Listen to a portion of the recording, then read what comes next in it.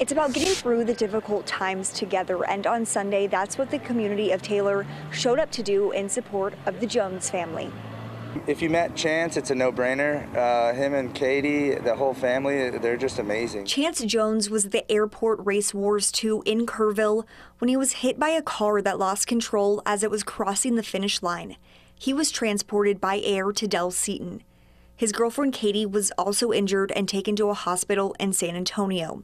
His oldest son, Daniel, lost his life. They're amazing. They're the type of people you want to be around, and I don't know. They just have the kindest heart. It's a real bummer what happened. After the accident, Kerry Saavedra knew he had to do something. It was more of a reaction than anything. So he started to organize the Cruise In with the Thunderbolts fundraiser. It was, hey, let me use my resources and try to make something happen for them. And complete with a car show, barbecue, and live music, the community of Taylor showed up in waves. It's been huge for us because it makes you have faith in humanity. Saying hundreds of people have all been reaching out, asking what they can do, all with the same goal, wanting to take one less thing off of Chance and Katie's mind. I don't want them to have to worry about money or anything while they're in the time of, need or mourning their loss. Adding he, alongside the entire community, will always be there for them. We just want to make sure they know that a bunch of people came out and care about them. And